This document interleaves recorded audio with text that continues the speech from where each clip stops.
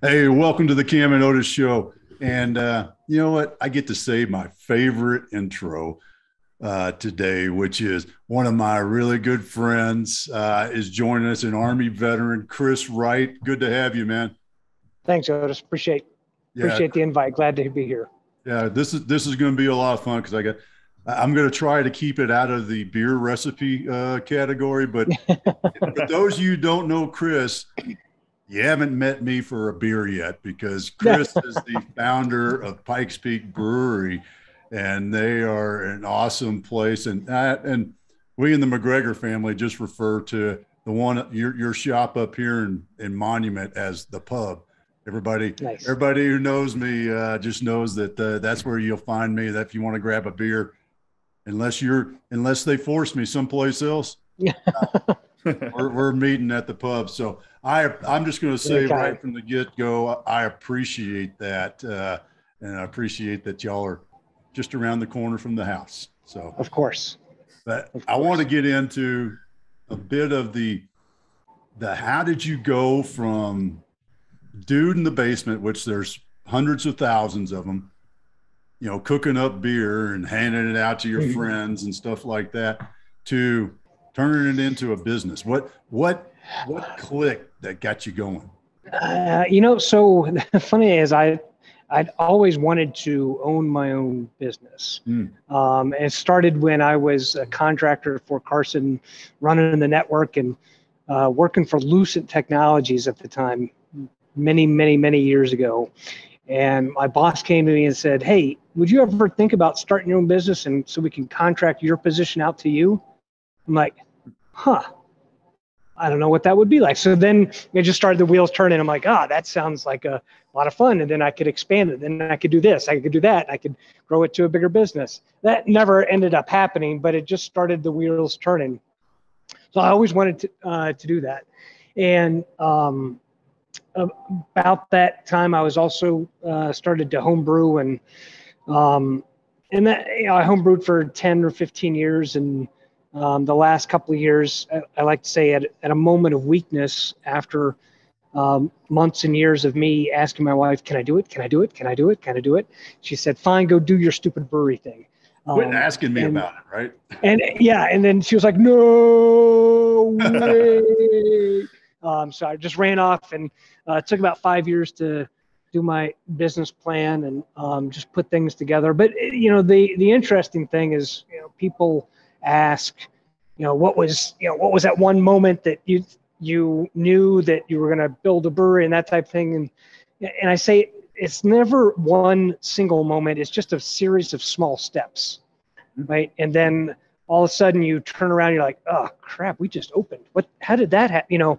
It's not this huge milestone that you plan for. It's just, you sit down and you say, all right, well, let's see. If I'm going to open a brewery, what do I want it to look like? What's going to be the guiding principle? Oh, this. All right. So how much, what kind of space am I looking for? How much is that going to cost? Well, how many beers do I have to sell to pay for that? And just one little small step after another. And that's how everything in life is, right? Is to be successful and accomplish your goals, the first step is always the hardest, right? Then you just do little steps. If you're going to climb a mountain, take that first step, right?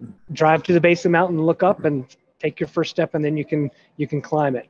So that's really kind of how I got started, is just just putting one foot in front of the other. You mentioned that it took you like 5 years to get the business plan together. Was that a conscious thing, or like you're going slow and steady to make sure you got everything right? Or was that all of the barriers that came up that you didn't see coming? Yes to all of those, right? So I wanted to get it right. And we were kind of still just looking for the perfect location, perfect spot. Thought we had a location picked out, and then the hop crisis of 2009-8 happened, and that scared me off for a bit. I'm like, let's just hold tight for a couple of years to figure this out, let things kind of stabilize. So we did, and fortunately, that allowed us to find our current location. So but along those lines, because it took so long to to find the perfect location, sign the lease. It allowed me to, in my spare time, just really work on the business plan and try to think of every possible, bit of the business, and just think through what are the potentials, how do you deal with this obstacle, or how do you generate this revenue and that type of thing. And that's really the benefit of a business plan. A lot of people say when you start a business, day one, you throw out your business plan, and they're right, you do. But it's important to go through that exercise because it kind of ingrains in you, you think through all the possibilities. Well, maybe not all the possibilities, many of them, and it really prepares you to face all of the challenges that you're going to face on day one. You spent some, how many years were you in the Army? Because I'm getting a little history before I ask the question on this.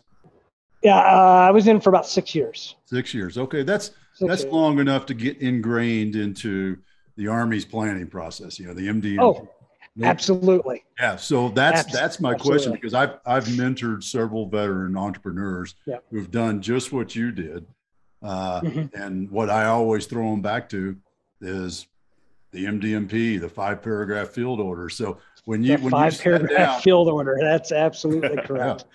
Yep. So that was the tool that you went back to, huh? And almost subconsciously, right? Because that was what I was familiar with, what I knew worked. When we, nothing, you think people that aren't in the military don't understand, but starting a business was a lot easier than getting my platoon ready to go to war or to Bosnia, right? Is because you're thinking, oh my gosh, people are going to shoot at me. That forces you into that planning stage. And that's a lot more challenging than opening a business, for sure. Yeah, I love hearing that, because it is. It's that's my, to use another Army phrase, that's my foot stomper. Always is. Man, ain't nobody come up with a better way of doing it yet. At least not that I found. So in how many hundreds of years? Yeah. So in that same vein, how did you create a vision? Because I love the fact that I did these small steps as we move forward, but you still had to know where you were going. Yeah. So how did you do that? So the interesting is, when I was a young lieutenant, got stationed in Germany right out of college, and that's where I first understood that pubs are different than bars, and pub is where life happens outside of the work, in the home, and that type of thing. So that was my guiding principle, right? As I wanted to create that third space where the community gets together over handcrafted beer. And I did that from that experience in Europe. And then when I was homebrewing in Monument, in our little Jackson Creek subdivision, a brand new subdivision where all the families are kind of in the same place in life. And almost every weekend, either someone would come over to our house or I'd go over to their house, and either I would bring beer or they would have beer at my place. And it just really brought us together as a community. I'm like, you know what? The world needs more of these type of places. So that was the guiding principle to start with. In fact, our motto is life is better when lived together.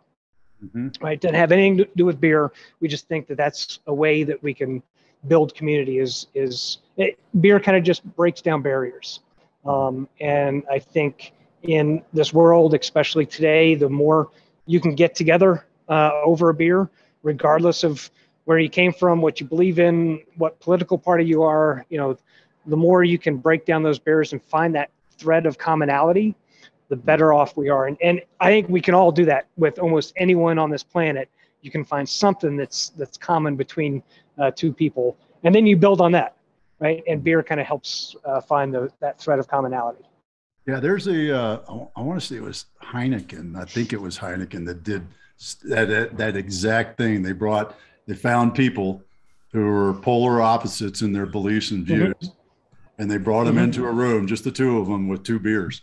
And just and by the end, they were probably like slapping each other on the back, and exactly. Every one of them was walking out, handshakes or even arm in arm sort of thing, and like, we're going to do this again. And that's what I love about our Monument Tap Room is a stranger walking into that Monument Tap Room. You would think that it's 100 people all exactly the same, but I know all these people, and there's so many varied backgrounds, beliefs, histories, cultures, all this stuff but you put a beer in their hand and all the differences melt away.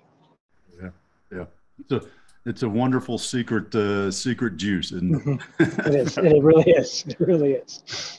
I got to ask, Chris, you're talking about having neighbors over in the early days there. How many people did you scare away with some bad recipes, or were you a bit of a prodigy when it comes to this? No. So the funny thing, I'd like to tell the story that for several years, when I was home brewing, my wife actually described my beer as ass beer. Because she didn't like it. And thank goodness she told me what she really thought, because that made me sit down and think, well, gosh, all these other home brews I've had that are good, I use the same malt as they do. I use the same hops as they do. I use the same yeast as everyone else. Oh, it's the water. And then it dawned on me that it's the water, dummy. And when I paid attention to the water, it changed my brewing career and changed my life forever. Wow. So yeah, there's definitely been some bad batches along the way, but I've learned from those, I think. A second ago, you mentioned, talking about, the camaraderie that beer creates. You mentioned new people coming into the pub. I'm curious, is there anything that you've thought about as far as thinking the Monument location? I unfortunately haven't been down to the one in the Springs yet, but you get the people who are in there, regulars like Otis, and, you get all these people. The new person in there, how do you avoid it becoming almost like cliquey was my thought, because it's a neighborhood thing. And you could feel a little awkward coming into that kind of an environment. What have you done as a culture to help prevent that? That's an interesting thing is someone once said that you walk in as a stranger in about 5 or 10 minutes, you'll start to know somebody, unless you just don't want to. But yeah, it can be intimidating. You walk in like, am I walking into a private party? What's going on here? But so I think we do that because in the Monument Tap Room, we don't have a host sitting you at a table. People come in, find wherever they're going to sit, and inevitably they start walking around the tap room, seeing who else is there, saying hi to everybody. And I would be shocked if someone didn't come over to someone who was there for the first time and introduce themselves or ask them how they're doing or smile at them, that type of thing. So it's really the community that allows that to happen less much, what I've done or what I do every day. Do you think that comes from you and the rest of the, I almost said the pub team, the Pikes Peak team? I think we kind of set the foundation, but the people that really go out of their way to say hello to someone who is new, that's the people who've been coming into the pub for the last 10 plus years. That's an interesting thing. And really, I'd love to kind of get how you're finding those people, because that's a big one, not just in the, the time period that we're in with this great resignation that everybody's coined, but how do you find the right person to maintain your culture? So the interesting thing is we have a mug club called the Craft Beer Society, and we started that day one when we opened.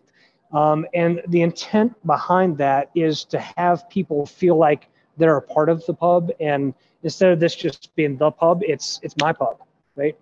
And I think that kind of laid that foundation, and people who join that want to belong and feel like they have a piece and a part of the Pikes Peak Brewing Company. And I think that is the catalyst to have them come out and welcome people to their pub, right?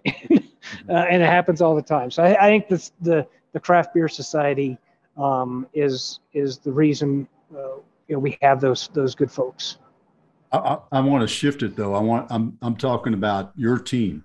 How are you finding your team and to maintain your culture? Great explanation about the larger picture and the client. Sure. I love, but I'm really, what about your team, the people that, you signed the paycheck for?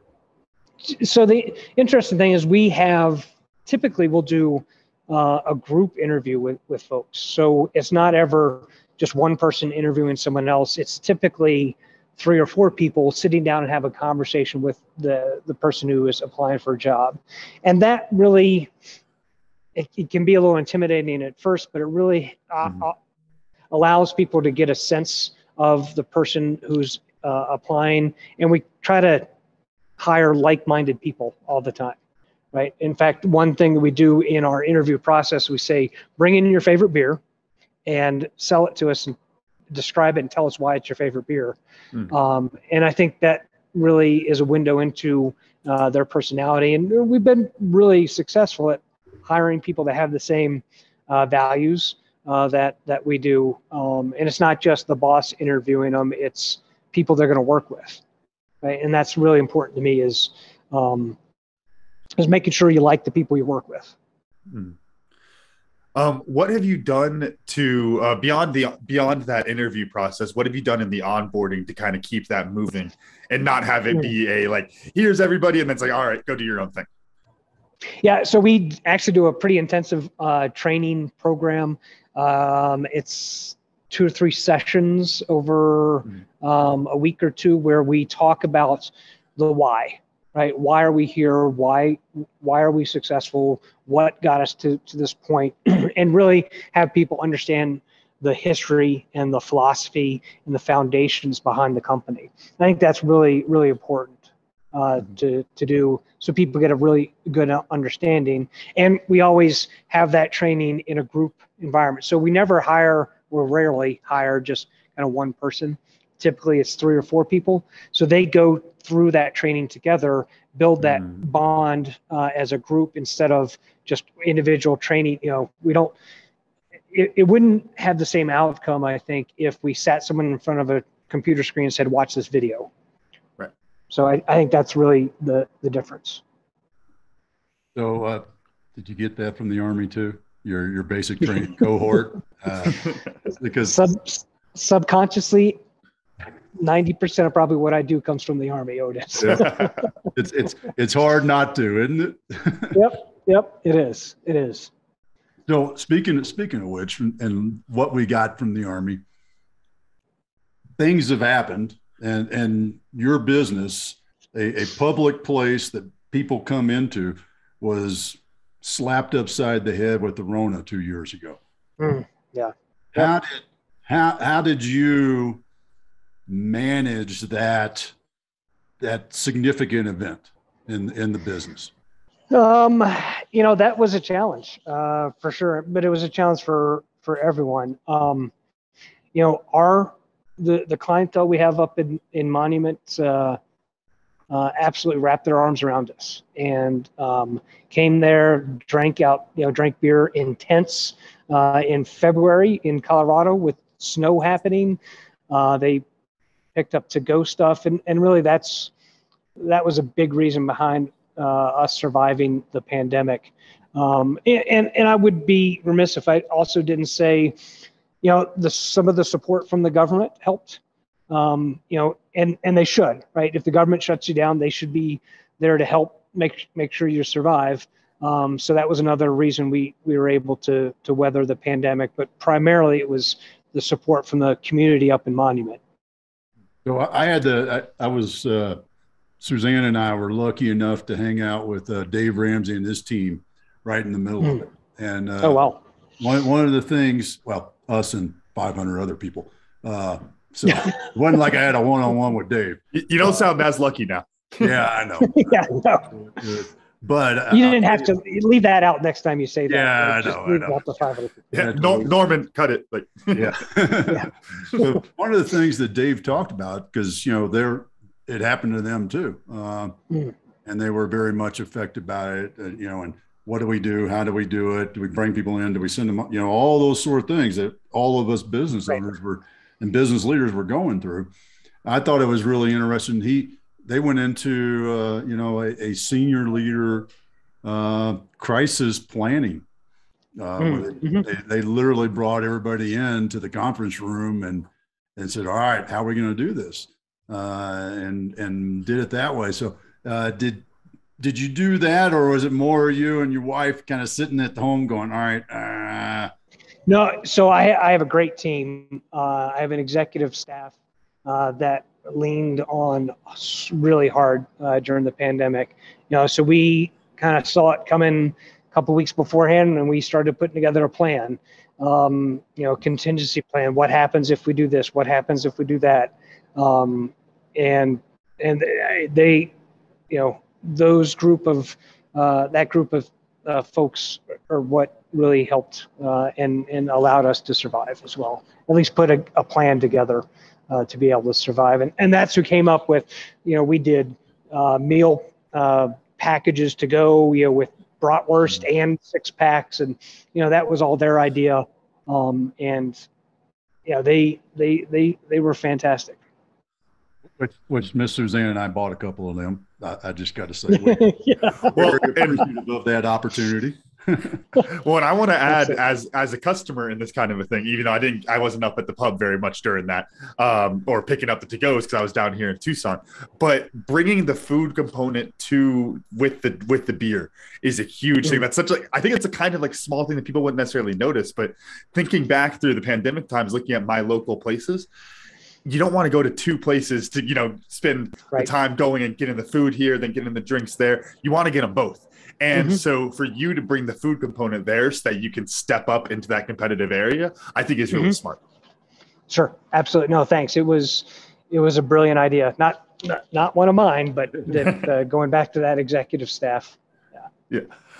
With kind of looking back into, how you reacted in the contingency planning and all of that, I kind of want to shift it to looking forward a little bit.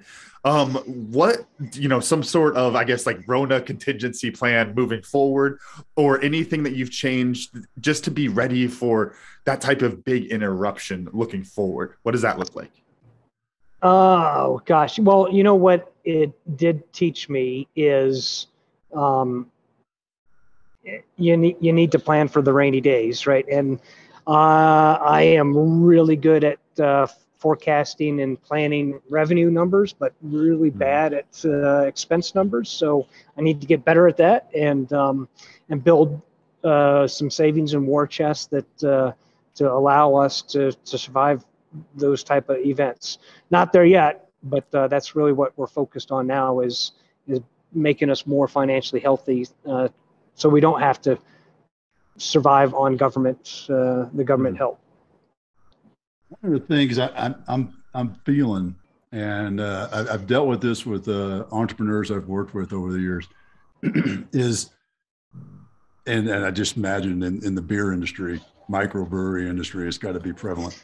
How do you stay focused and keep from going, yeah, that recipe, and I'll just pick on Elephant Rock. That Elephant Rock recipe, yeah, that was yesterday. Let's try this one, and let's try this one, and so that you can go forward and actually, develop that clientele base or know where success is and build on success. How are you dealing with that?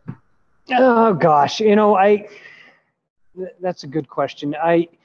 Because it is you can easily get distracted by the shiny new object and that type of thing. But you always got to go back to what do you do well?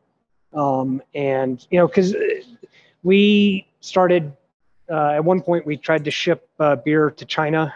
We actually did a contract brew and for a UK company to ship to China. And they fumbled that and never went anywhere. And then we were looking at multiple states. We tried California. And at some point, I sat the team down and we brainstormed and said, let's get back to what we do really well. And that is creating an environment that brings people together over a handcrafted beer. And so that's when we kind of shifted gears from looking at growing our wholesale distribution and bringing on new states and new territories to let's build the Lager House downtown, a place in Colorado Springs that has that atmosphere and tries to bring the community together. So you do have to sometimes shift gears and just come back to what's made you successful and what is the foundation of the why. I'm going to guess a guy like you with the analytics, you probably did some math on that and use that as some data points to say, okay, yes, no, what's the probability of success and all those sort of things. Were you able to apply that? Sure. No, absolutely. But it was also a lot of learning too, right? Because I'm a big proponent of not making the same mistake twice. And yeah, so when we went to California, we weren't very successful, or not, at least not as successful as I would have liked, because we weren't the local brand. And craft beer, as a whole, is almost a victim of our own success, where people want to drink local beer, and it was a hard reality to go somewhere and be like, this is great beer, and people are like, yeah, but it's not from here. I want to drink my local. So that kind of was another catalyst to say, let's go back to what we're really good at, which is being that local pub. When you're kind of looking forward and like casting that vision, how do you balance the desire for like growth and getting it out there, getting some cans to Tucson, Arizona, maybe, and, different things like that, while also wanting to, have the, being big while also having the good, which is the pub and the lager house and that type of community area. How do you balance those two as you're looking forward? And not very well. But as you know, and it changes over time. When we built out our expansion, it evolves and changes with the market. When we built out our big expansion in Monument, was that 5-6 years ago, our distributor said, I'll sell every drop of beer that you want to make. And that was at the time where that model was go out and get 4 or 5 out of state markets, and you're going to be fat, dumb, and happy. The market definitely changed quickly over the last several years, where that model doesn't work as much. So I think you have to explore a lot of possibilities. You always have to be open to new ideas to allow you to evolve and look for things that changes in the market or things that are going to make you successful. But at the end of the day, you can't just go blindly into them. You have to plan for those things, do some calculations, do the math, and it's really the math to say, does this sound feasible? When if you're figuring out your expense ratios for a new endeavor, you have to go through and make some reasonable assumptions. But at the end of the day, if it comes back and says you have to sell as much beer as Budweiser to make this profitable, does that sound reasonable? And I call it the reasonability test that I do all the time. Does it, or feasibility, does that seem feasible to be able to sell that much beer? And that's your green light or red light when it comes to that part of that new project. So it seems like that you have this really awesome balance, which I think a lot of business owners should strive to reach, where you have you feel, I guess you could say, fulfilled with the pub and with the lager house and serving the local community. And then you can kind of use that as the launching point for the ambitiousness of still like, okay, well, I still want the beers to be sold all over the place. Like I still want other people drinking it. And then you kind of have this balance to where, you're safe. You have, what you could call a success already that you can build on top of, and then still have that ambition to go out and do those things, but doing it safely, just like you're saying. No, and that you bring up a great point, is you have to have that foundation, because a lot of times people, and we've been guilty of this at times in the past, try to stair step and jump to the next thing without that foundation. And that comes back to bite you in the ass for sure. Is you have to get back, establish that foundation, and then you can tiptoe forward instead of trying to leap forward. And which just brings me to a point, because with what I do with coaching soon to be veterans, I would say there's probably about 25% of them that want to get into maybe a little bit more on the entrepreneur side, but there's distillers and there's brewers. As a vet, what's the lesson that you learned in shifting to from basement brewer to business that you want to share with other vets? I think you got to plan. You got to plan, look at numbers, and emotions can guide you and push you, but decisions have to be based in numbers and facts, right? But you have to have that balance, right? Because you can't just be a numbers person, or else, no creative stuff would ever get done. You have to have that drive, but you have to balance that with analytical processes. That's so. Here's the follow on to that, or Camden, help me out with the right word. Is this a corollary? You'll have to correct me here after I ask this question, using big fancy words this morning. What's the Army leadership lesson that you learned, during that first duty station, whether it was with your platoon sergeant or whomever, that still carries through with you today? I think I would say that's a tangential question. Tangential. Tangential. I had my cup of coffee this morning. I think it's the planning aspect, right? That's been a huge piece of what I've carried over from the Army is that, make a plan and go execute it.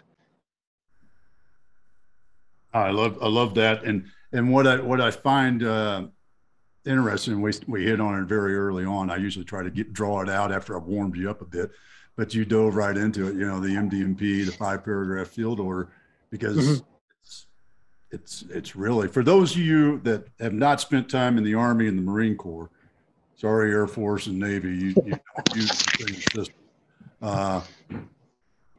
Look it up, talk to an Army guy, talk to a Marine. Marines call it something different, but it's the same thing because they're Marines. They got to call it different, and it's a damn good process. So it is. It is. Don't reinvent the wheel just because you're doing something different. The process still works. So, where do microbreweries go now?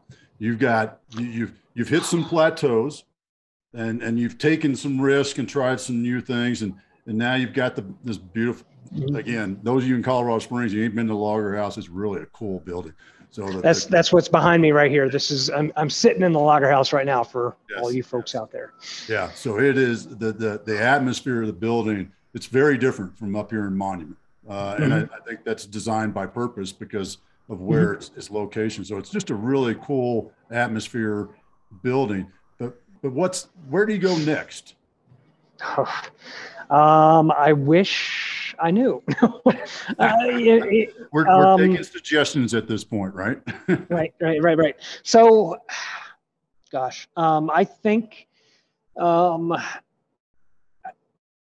So, are you asking? Let me. That's a good question. I think the on-premise, the brewery, the community aspect of my business will continue to be here and continue to be that foundation. As far as craft beer as a whole, I think there's still some hard times in front of us, especially in the next couple of years, where you have new beverages coming out, seltzers, ciders, that type of thing. I think there'll be some more pressure on craft beer, and as well as pressure from the bigger international breweries to kind of capture some of that craft market. I think that'll always be a point that we need to watch out for and maintain some independence. I think as this kind of next wave or this current wave of craft brewers or people who've been around for 10 or 15 years, as they begin to ponder retirement and exiting strategies, it's going to be important to maintain that independence.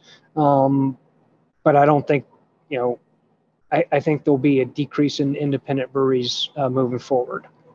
You think it's kind of like a bubble, like when we talk about the real estate? Do you think it'll kind of we've kind of hit a point, and all of a sudden there's going to be a bunch of, because I know a couple of them downtown have gone out of business in the last couple of years.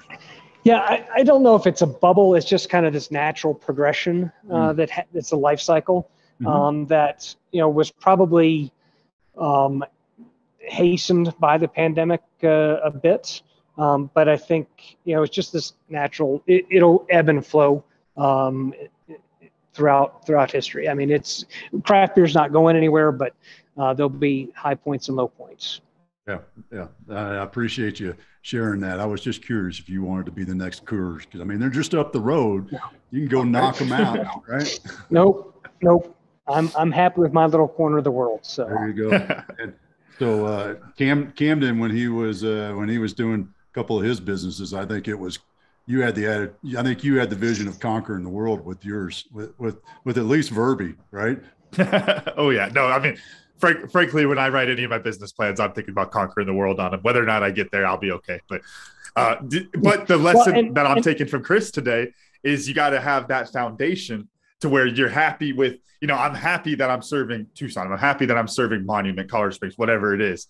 And then you could go try to conquer the world from there. And that's a much nicer place to be than doing what I've done before, which is standing right here without much of a foot to stand on and then going out and trying to conquer the world. Yeah. Well, and it goes back to that, that first small step, and it's not any giant leap. It's a series of small steps. And that's the same if you're just starting out or you've been in business for 10 years. If you leap, you're going to fail. You got to take small steps.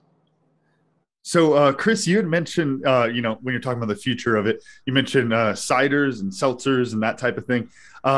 What does your experimentation process look like for bringing on new beers, branching out into those type of different things? I also, outside coming in, full disclosure, I don't know the different processes there. I understand distilling and brewing. I don't know where cider and seltzers fall into that categories, to be fair. So if you want to answer that first, that would actually be great. So with seltzers and ciders and all that, is that? Yeah. Yeah. So seltzers are technically a beer because it uses a grain-based sugar. So breweries are allowed to make seltzers. But other than that being a grain-based sugar, there's hardly any, commonality with beer. And then ciders are, they use fruit. So it's classified as a wine. So only vintners can make ciders. Like you have two different licenses. You have a brewery license and a winery license, and then distillery license. So, each one of those are separate, and we can't, you can't cross over. I can't ferment anything that's based in fruit, and I can't distill. Yeah.